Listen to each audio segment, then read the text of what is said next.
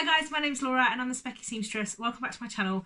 Today I'm going to be talking to you about 6 new dresses that I've made in 3 or 4 different patterns. Hang on, 1, 2, 3, 4 patterns, 7 dresses. Some dresses that I'm going to show you with some pattern repeats in there. There you go, we got there eventually.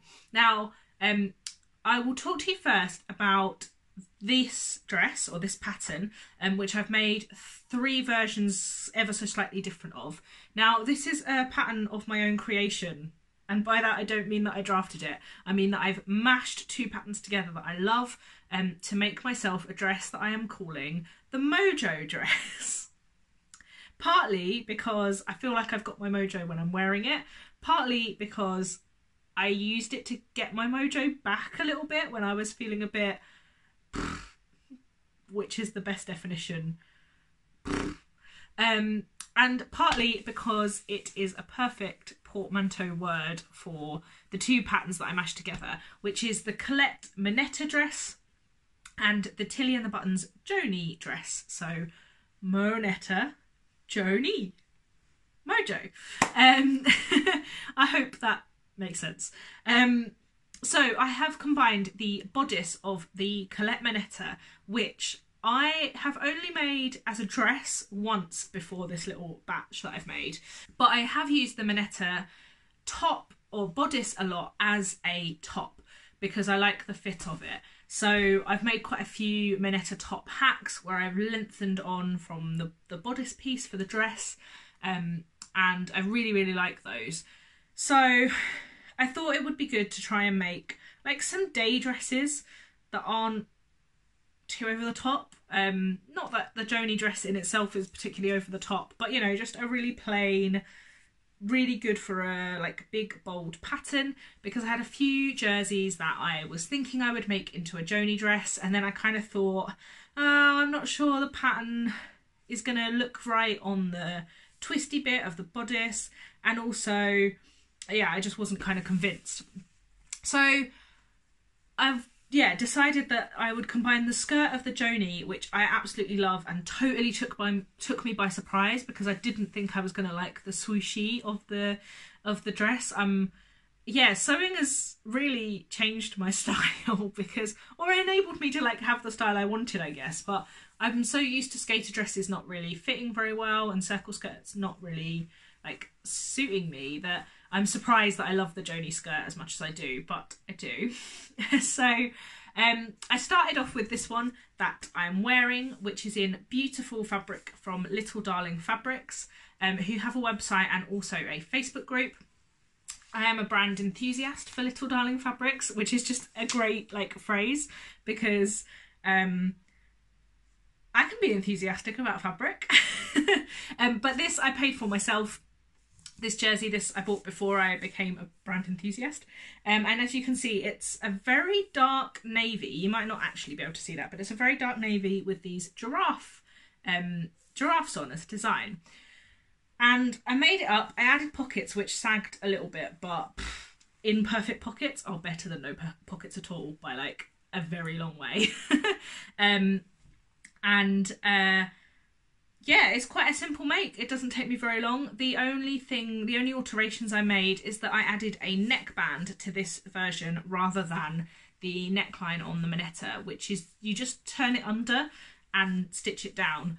Because the neckline on the Moneta is more of a boat neck, and I've made this a little bit more of like a t-shirt neckline. And it was a little bit higher than I wanted, and I'm umming and ahhing about cutting it off and making it a little bit lower. Because the next version I made, I did that. I made it much more scoopy, and I really like that.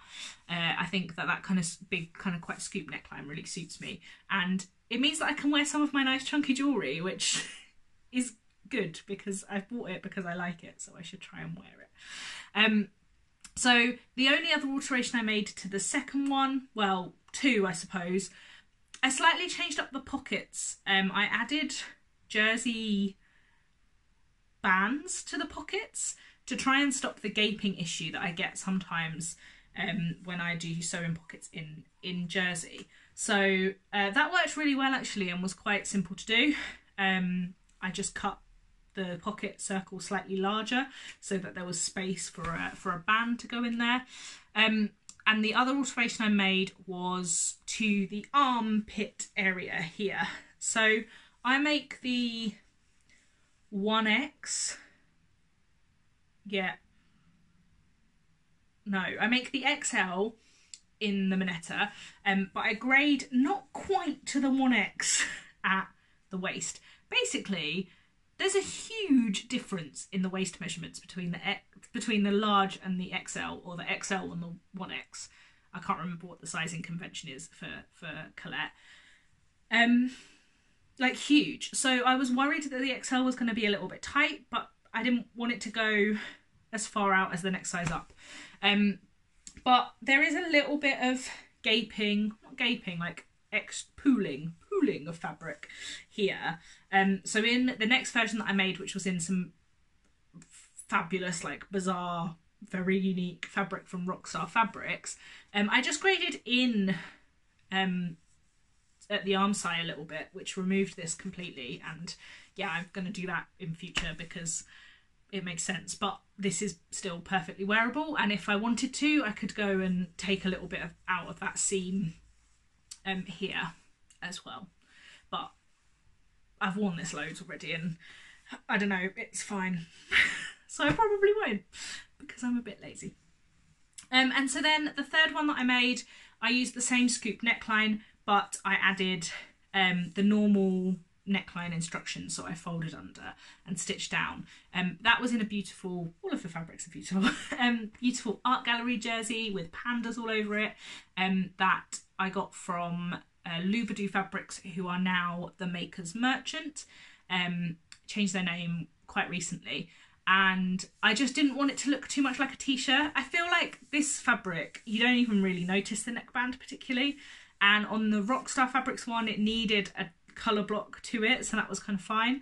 But on the art gallery one, I kind of wanted it to be not so much a t-shirt dress, and yeah, I really love that. That art gallery jersey is just so soft that it's really lovely to wear. But I've mucked up the pockets on that one, and I really need to unpick them, and I haven't yet because I just keep wearing it with a slightly weird pocket bulge. I know what I did, I just need to go in and like fix it. And we all know how long those kind of things can take when we've got other projects to sew that are exciting. So anyway, that is the Mojo dress, and I will definitely be making more. I've got a couple more fabrics with like big, bold prints that I think will be really lovely Mojo dresses. So I have 3 more dresses to talk to you about. I'm first going to go, let's stick with jersey for now. So I've got one more jersey dress to show you, and then 2 wovens. So this is another fabric from Little Darling Fabrics, but it was a gifted fabric as part of my brand enthusiast role. So let me be enthusiastic about my fabric for you.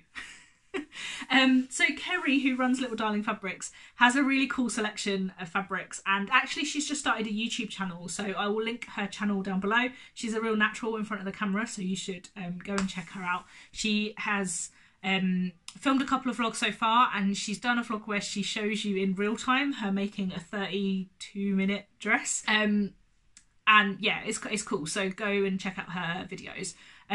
But she originally started out kind of selling like novelty kids jerseys, but has really built a really cool inclusive community on the Facebook group, and more and more grown-ups like me are sewing her fabrics for garments for themselves. So that was a bit of a ramble. I haven't been enthusiastic about fabric yet. Maybe I'm not very good at being a brand enthusiast. She sent me this absolutely amazing Highland Cows jersey, which is super soft. All of Kerry's fabrics are really soft, and they're also extra wide. They're like 165 wide, which is just amazing, because it just gives you that little bit of extra wiggle room for like either big enough scraps that you can actually make other things with. I made pants knickers from these, and my giraffe knickers are my favourites, or like super big skirts, or actually having elbow length sleeves rather than having to have short sleeves if you don't have enough. So yeah, she sent me this Highland Cows jersey and I was super excited about it. And I received it during the little heat wave that we had in the UK a couple of weeks ago. And I was like, I'm going to make myself a lovely summer camisole dress. The type of dress that I really wanted to wear when I was a teenager and either never had the confidence to and or couldn't find ones that I liked in the size that I was. I was like, I can sew now, I'm going to do this myself and it will be amazing. And it kind of was, but it did take me a little bit of like gearing myself up to actually do it because I was a little bit nervous I was going to muck it up. I used a pattern, it's a pattern hack of a pattern that hasn't even been released yet, which I'm currently pattern testing, which is for Made It Patterns, and it's going to be the Go Cami and Go Shorties, and that's actually the pattern I used for the scraps of this to make myself knickers. And it's a really cool pattern with loads of options for colour blocking and different finishes around the neckline and the armholes and around the waist and the leg holes for the pants. I didn't breathe a lot in that sentence. And I'm not going to talk massively about that dress now, or at least the pattern now, because I'll do a video talking about the pattern set and all the different versions I've made later.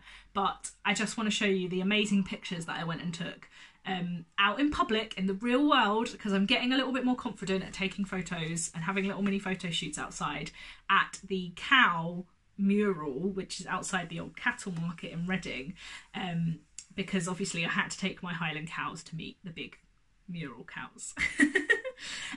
But yeah, basically it's a really simple hack. It's exactly the same cami top until the waist, and then I've just cut it off at the waist and added a big gathered skirt.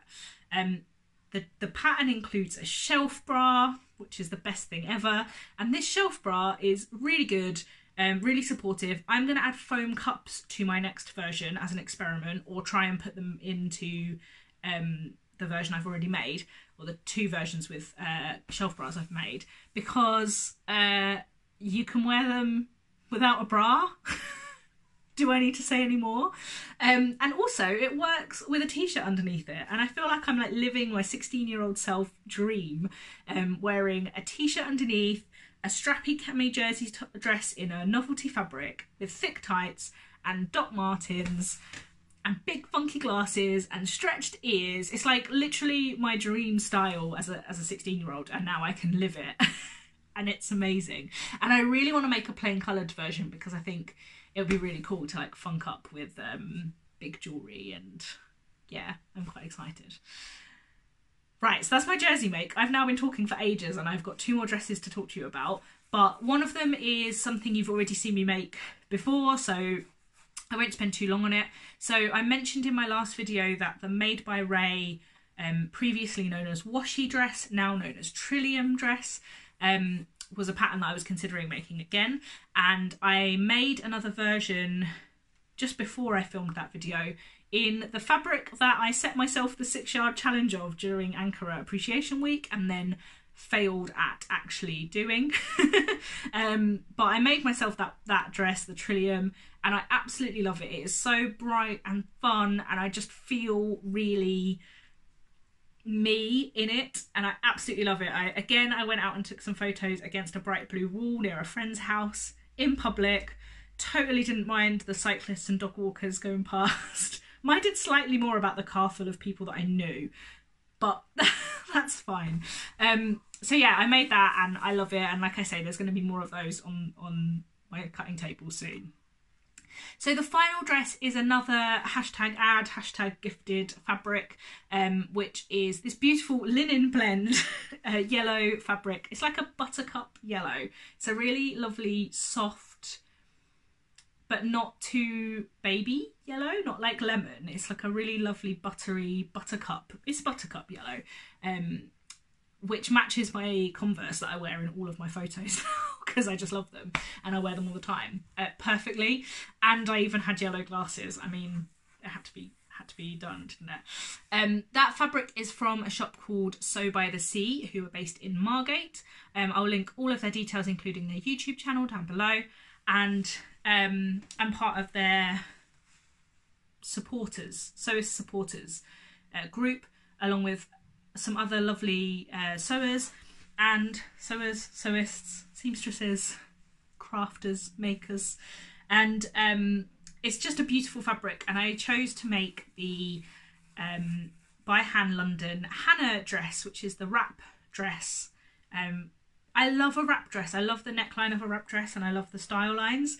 And it's so popular on Instagram that I had to give it a go. And I twirled it up, and what I would say about By Hand London is there are so many fitting resources.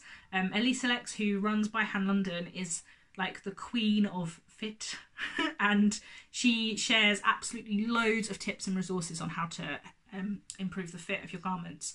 So I made a toile, and I needed to remove some gaping from the neckline, and so I followed their tutorial on how to do that, and I absolutely love this make. I will be making more. I want to play around with making it into a mock wrap version because fabric use and flashingness, but I really love it, so I will be making more of those, definitely. So they're the dresses I've been making recently. I have made quite a lot that I haven't shown you guys. I keep saying that and then not doing it, but I'm trying and I'm catching up. I'm still putting a lot of my energy into the sewing room move, which is nearly ready, and I'm hoping to film at the weekend to show you next week. So watch this space. Thank you so much for watching, guys, and until next time,